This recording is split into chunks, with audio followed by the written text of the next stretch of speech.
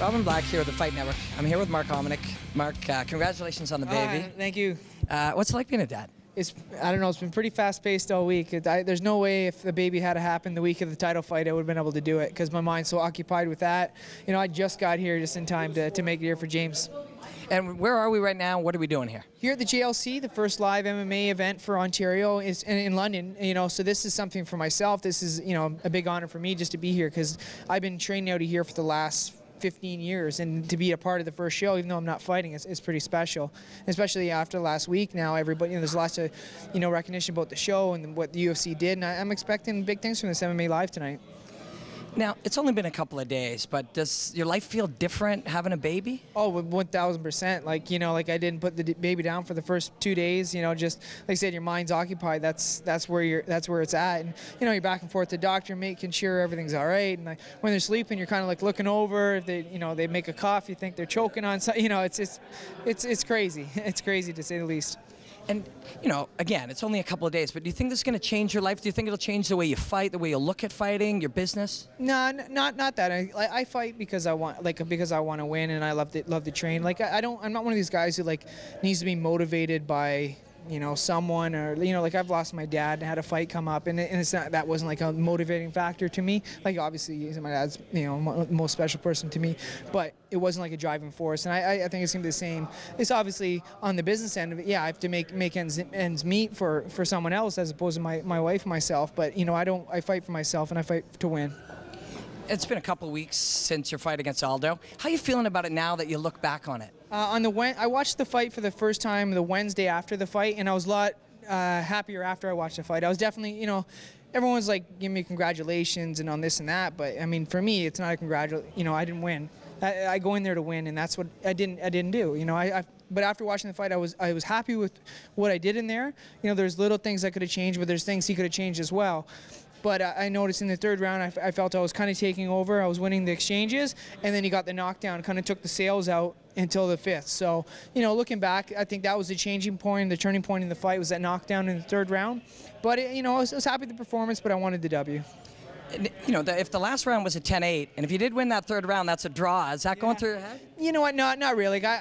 He won the fight. You know, I had 2 knockdowns in the fight. Even with, like, I don't think the last round could have been a 10-8. You know, because people could say that about other rounds for him as well. So he definitely won the fight. But I know he's beatable. Everyone else knows he's beatable, and I know I'm the guy that if they put me in again, I will beat him. You know that creepy thing that grew on your face that everyone was talking about? What would that? Good. Yeah, I got a lot of hair right now, but no, it was healthy. You know, after about 2 hours after the fight, I had some ice on it, went right down. You know, like hematoma is one of those things. It's such a superficial injury. It looks a lot worse than it is. All it is just like there's a stockpile of fluid, right? There's nowhere to go. It's just like if it was a cut, it'd be bleeding out. So, you know, I had some ice back, took some Advil after the fight, and it was gone. You know, in 2 days. I had black eyes, obviously, but you know, I was fine. And what's going to be next for you now? You got a baby. You got to take a road back up to fight for the title again. What do you do? Well, right now, I've been told that 2 fights and I get another title shot. So I want to go out there and make them impressive wins. I have a 60-day suspension, so I think that's great for me right now, just for where my life's at. I get 60 days to focus just on the baby, and that's it, and that's where I want to be. But I'd like to be back in the cage in the UFC back, you know, by August, latest September. You know, there's the Korean Zombie said he wants a piece of me, and I think he's barking up the wrong tree there for sure. How do you see that fight going down? I mean, this guy likes to come forward. You kind of come forward. That's your game. So he's never faced anybody like myself, and I said that against Jose Aldo, and I did prove that as well. But I'd stop him. You know, I think, you know, it'd be an early stoppage, and I think it'd be a great fight until, you know, I landed that punch to the body or to the head or whatever to take him out. But you hit Aldo with some pretty solid shots to the body. Have you ever had anybody kind of live through that? Yeah, you know, that's the first time I landed in the first round. I think that what took a little bit of his win. It was a liver shot. It's like it is, but I mean, he's a champion for a reason, and he's got that grit. He can get through it.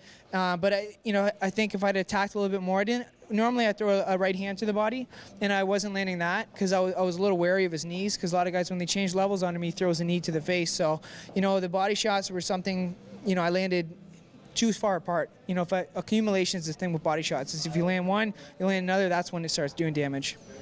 And obviously people responded super well to that fight. And, you know, fight of the night, people are proud. You look back on it now, are you going to always be proud of that fight? Oh, for sure. Like that, like, I mean, I am proudly putting the poster up in my basement. You know, like this is, that was a part of history, and I knew that going in there.